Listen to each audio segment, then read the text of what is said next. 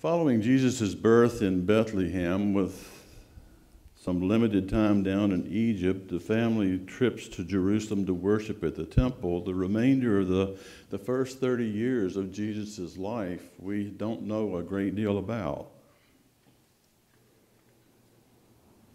But we know that he spent them in Nazareth, the place where Joseph, his earthly father figure, and Mary lived. It's likely that Jesus had taken up the trade of his earthly father. He talks about Joseph being a carpenter. Some debate has arisen over the past few years as to whether it was a carpenter or a mason, but either way, it was in a building trade.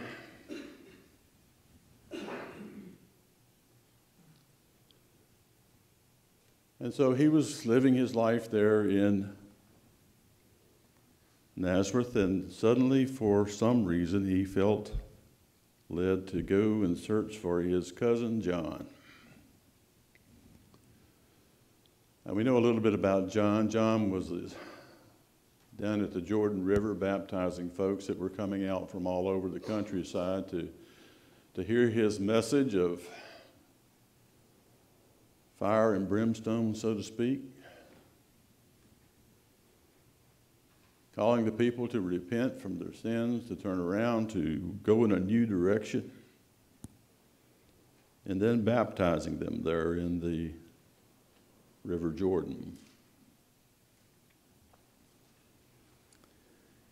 And when Jesus found John, he came to John and asked John to baptize him, and John did. He didn't want to, we're told in other places,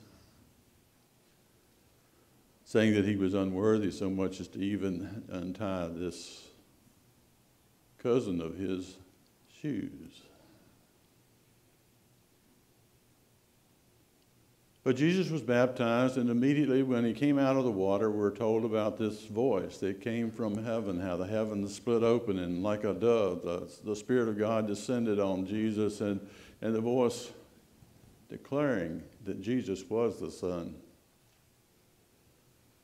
with whom the Father is well pleased. And then immediately they went out and they sat down at the local cafeteria and had lunch.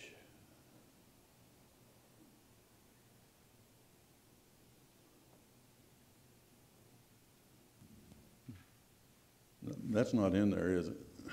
No, I'm sorry.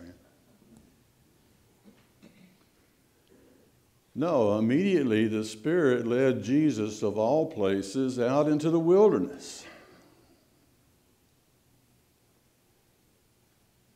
where he spent 40 days. Children didn't seem to know a whole lot about wildernesses this morning, which I think is a good thing. It's something that seems to come along with life as we go through this journey of life. We find ourselves from time to time in wilderness places that we are taken and didn't really choose to go there. And yet for this wilderness journey that Jesus was on for those 40 days, I think that he was affirmed in what his calling was going to be.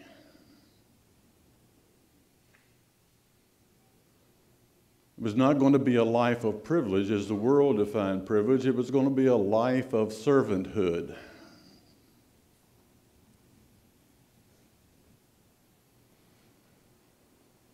And it was going to be filled with rough places, tough places, difficult places, situations and circumstances. I get the feeling that Jesus probably had a call to this position early on in his life. You remember the trip that Mary and Joseph and Jesus took down to Jerusalem, and they were there at the temple, and Mary and Joseph headed on back to Nazareth, and Jesus stayed behind.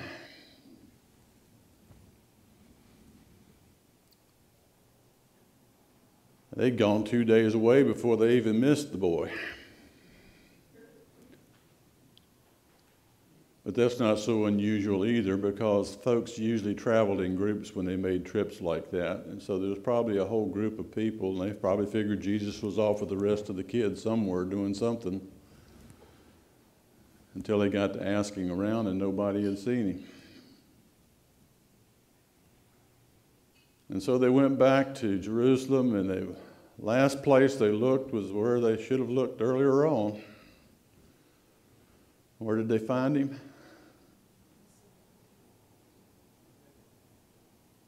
Where did they find him?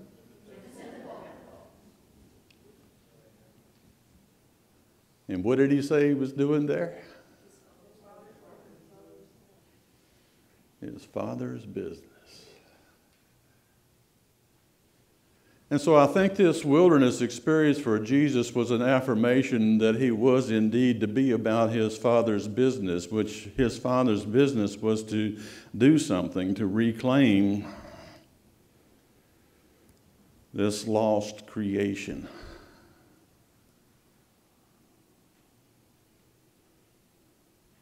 A creation that had been caught up in the wiles of the devil, so to speak.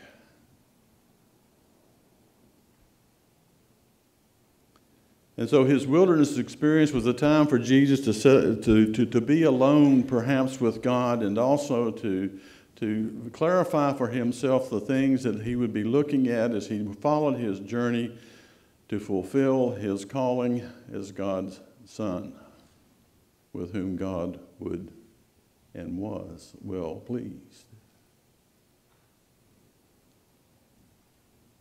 But it wasn't going to be an easy task.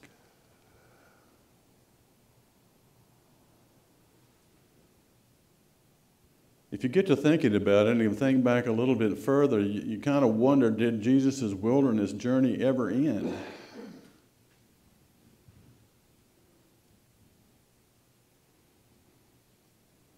Satan surely didn't stop his temptation of Jesus.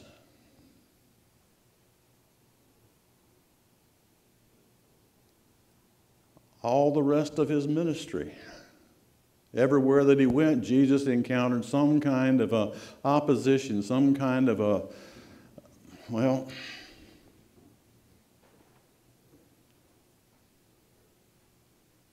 some kind of an effort to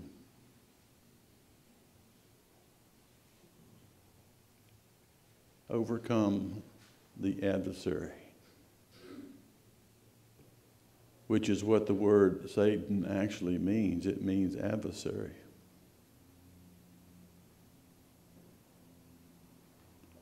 It was not an easy life. It was a wilderness life that Jesus was on. Now, he had some good moments in that time, but even with his own disciples, he had a difficult time in getting them to understand what it was to be one of his disciples, that it was a call to deny themselves, to take up their cross, and to follow him.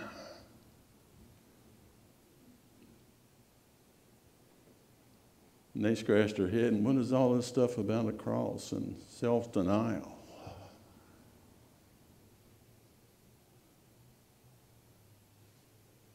And they blew it.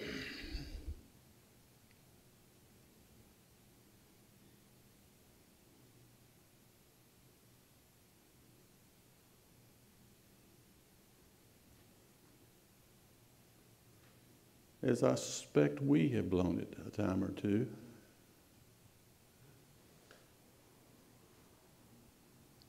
In our attempts to be his disciples.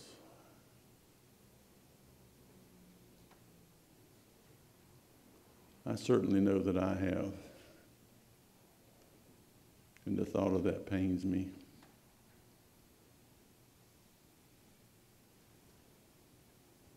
At the very core of my being.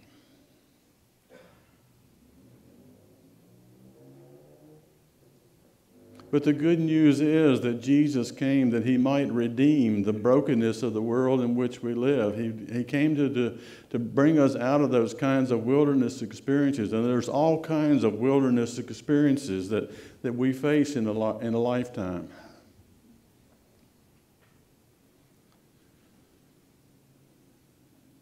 everything from brokenness in relationships to devastating illness to injury to a kid with a AK-47 walking into a high school and just blowing people away.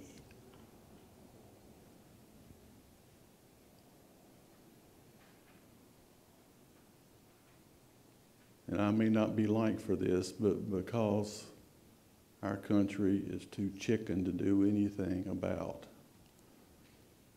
any form of gun control.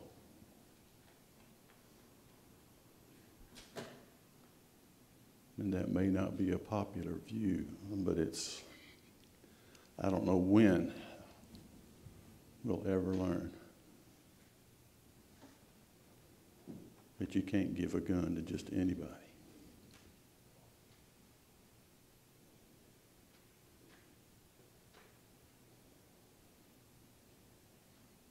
And yet Jesus came to redeem this broken world.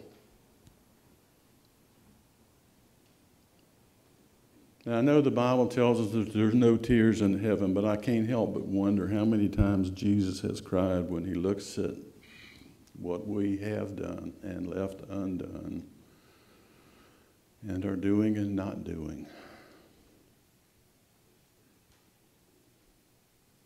So often because we view people as objects rather than as being people.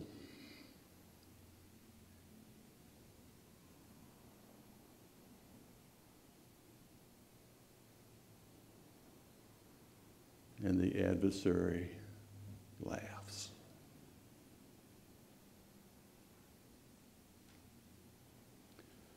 The season of Lent provides us with an opportunity for us to do some soul searching.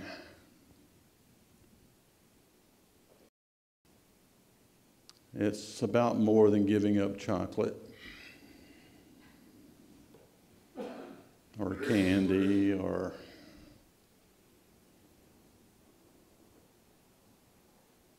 things like that. It's about taking seriously our walk with the risen Christ.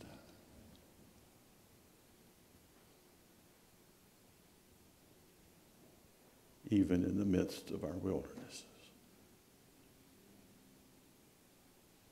So I pray for all of us that as we make this 40-day journey, by the way, Sundays are in Lent. They're not part of Lent. Every Sunday is considered to be a little Easter.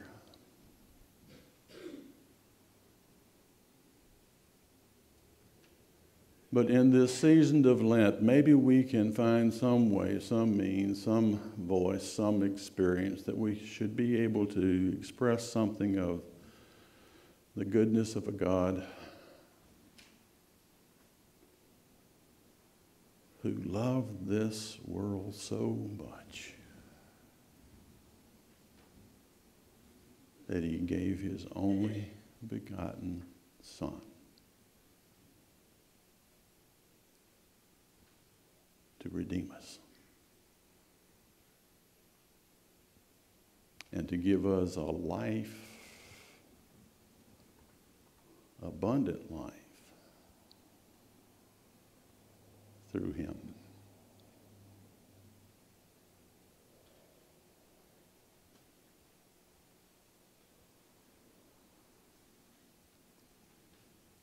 The image came to my mind that Jesus was at this point of no return.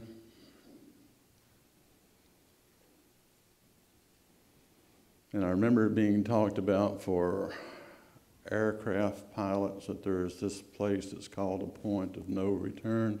You can't turn back because you've gone too far to turn back.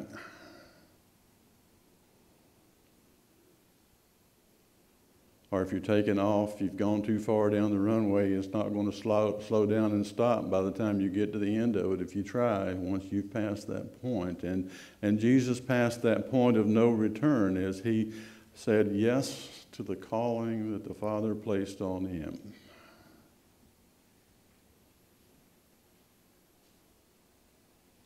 And he went forth and completed his mission courageously, with the adversary continually at him. And because he did, the likes of you and I have gained a victory.